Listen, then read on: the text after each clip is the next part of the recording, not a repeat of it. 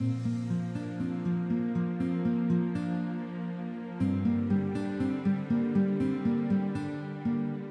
funny the things that come back to you sometimes when something has been years you hadn't thought about it. As I was interviewing some of these older citizens, it just amazed me the things they wanted to point out, you know, the things they wanted people to know, and so they would talk to me about things like that, and I guess I'm saying they appreciated their heritage.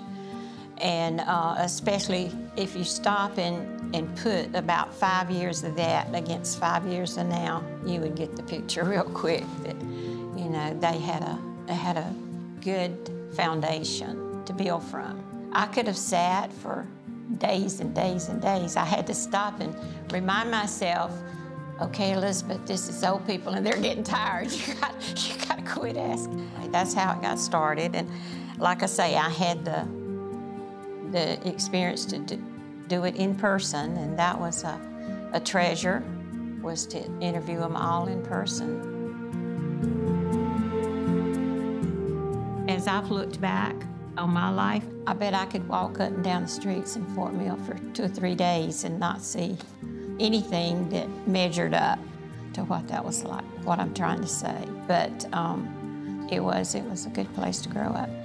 And I guess that's why I've tried to do things like save some of the stuff, the history, and why I pushed so to get a museum, to store some of it, because Fort Mill has been a unique place in South Carolina. So I just wanted to do all I could to protect it.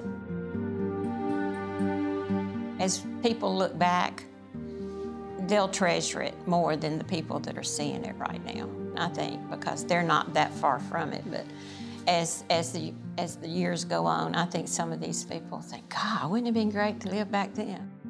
What do you hope the museum will be like in maybe 5 years? Oh, twice the size it is now, I hope.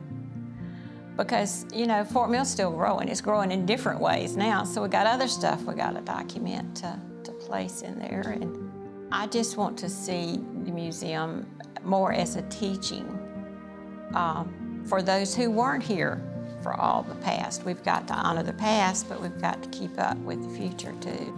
That sounds like the Fort Mill I grew up in.